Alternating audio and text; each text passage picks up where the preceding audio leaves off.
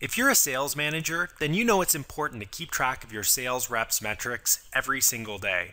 And you want to make it easy for them to keep track of those metrics. That's why we created the Sales Productivity Metrics Daily template. This template needs to be customized to align with your sales process, but we have a good example here in front of us.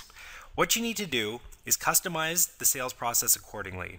In this example, reps are conducting dials, they're sending out email samples, they're doing product demonstrations, and they're setting appointments.